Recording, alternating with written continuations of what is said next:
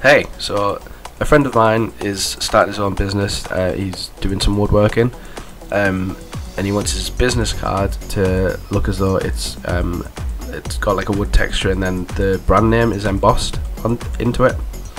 And he asked me how to do that, so I thought I'd make a video explaining how you emboss text in a texture. So we'll go to File, New. We're not working with any specific dimensions, we're not making business cards, so I'll keep it square, force of habit. So we're going to drag in a texture. Let's have this one. We'll drag that in. That's a very small texture. Hold Shift and Alt and we'll drag it up and just make it fill the area. Wow, that's low res. Right, delete that. Let's try this one. Hey, that's better. Right, do the same. Shift and Alt as you drag, and it'll bring everything out at the same time. So now we've got our texture. We need some text to emboss. Let's just say emboss. It's World of Warcraft font. Let's pick a nice font. Let's go with this. Yeah, that's nice. Right, we're going to make the font black. And we want it to fill the space, so we'll just bump this up a little bit. You can hold the I'll press down the up arrow and it'll slowly bump the size of the text up. Alright, there we go. So we've got that. So to start with, this is going to be the main thing, bevel and emboss. So we can tweak these a little bit. First off, we're going to click Technique, go to Chisel Hard, and that'll give you like a sharp line. Should we soften it a little bit? Yeah.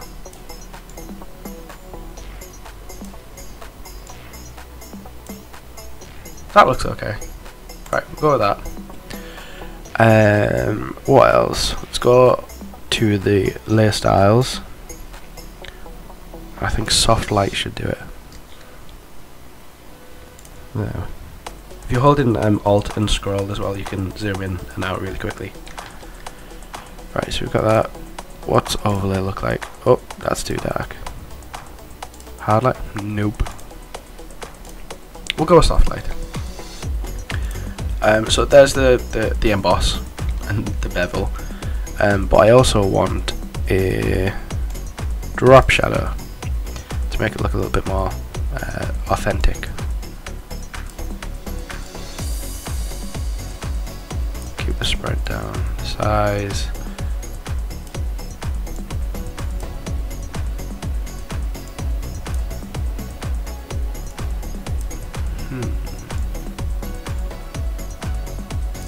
Yeah, we'll go with that. Yeah, the spread's too much. Size, you want it up a little bit just so the shadow's not as hard. You want like a soft shadow.